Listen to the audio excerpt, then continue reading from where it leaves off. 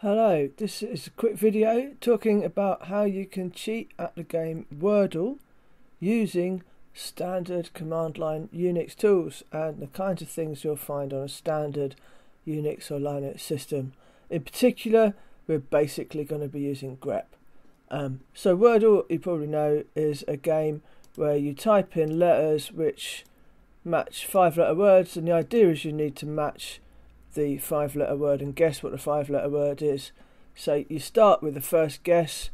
My first guess is standard for me, which is a tone, a 5-letter word which uses a lot of the most common letters in the English language. So if we try that, and we get some answers already about what we know about the word. So here we've got a yellow indication on A, T and N, and a grey one on O and E, which tells us that A, T and N are the right letters in the wrong position and O and E aren't in it. So first off, every Unix system has got a file called user share dict words. We can look at that.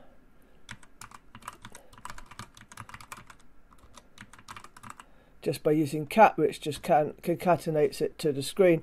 And this is basically an alphabetical list of words which are used in spell checkers and so on.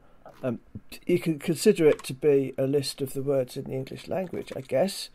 Some of them obviously not English, as you can see at the bottom, but mostly they're English. And we can pipe that through WC word count to get a count, so we can see there are 10,000 words in this word list. And whilst this word list is probably not completely 102,000, sorry, what am I saying? Not all of the words in the English language, it's quite a lot of them, 102,000 of them. So one of the things we can start off with is see how many of these could possibly be Wordle words.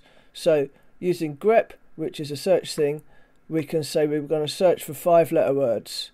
And with grep, to match any character you use the dot, and to match the start of the word you use the caret, and to match the end of the word you'd use the $sign. So to match 5-letter words we go match the start of the word, any 4 characters, and then the end of the word.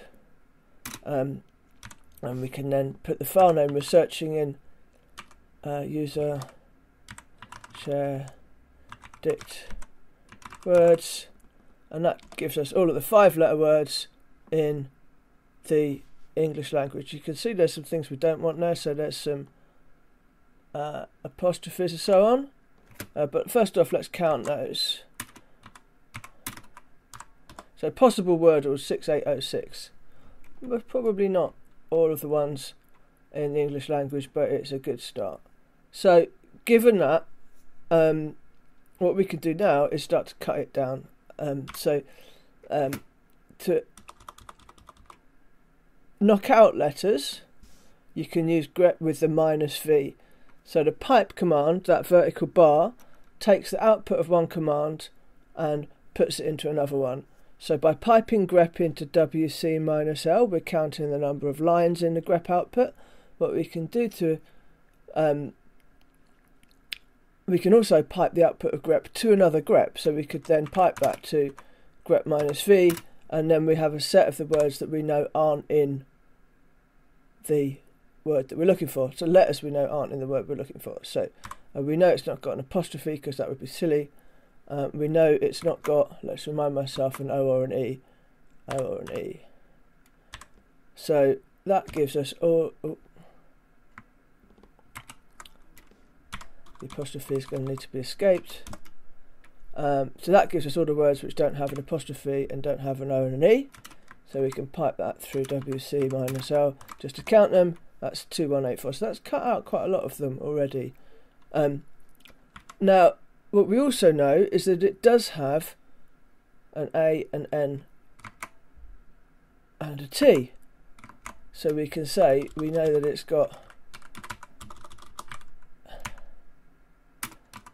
an A, an N, and a T. So that gives us all the ones that match. No, we want all of those, don't we? Yeah.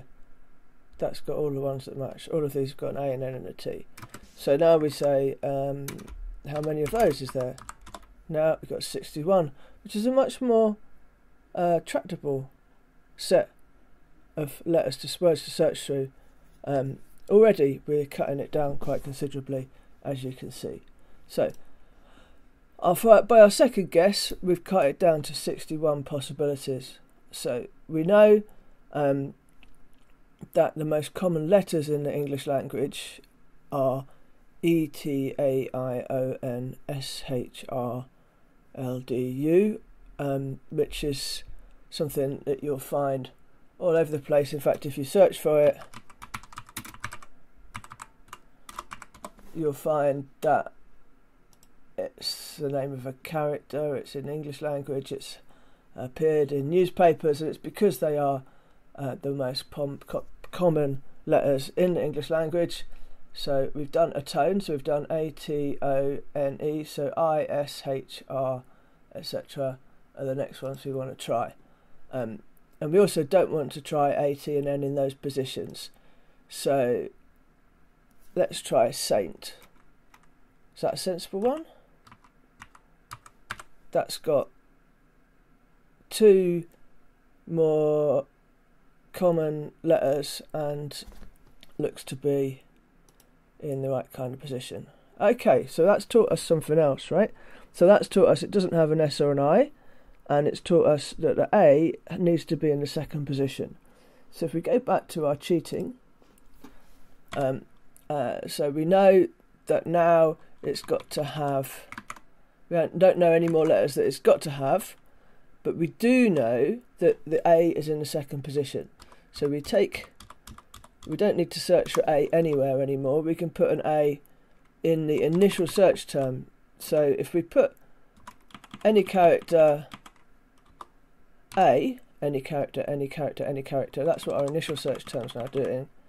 And we also know that we don't have an S or an I, so we can put S and I in there. So that's 17, which is considerably fewer. So which of these should we try next?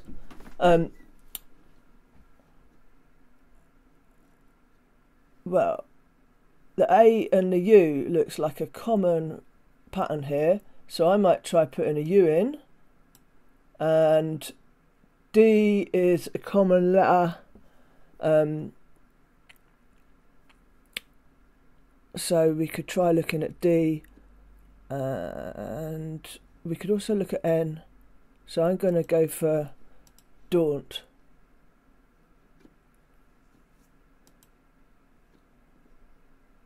We know that N and the T aren't at the end, right?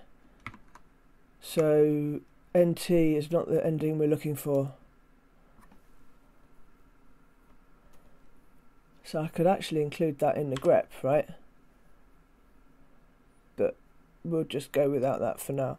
How about tangy? Let's try tangy.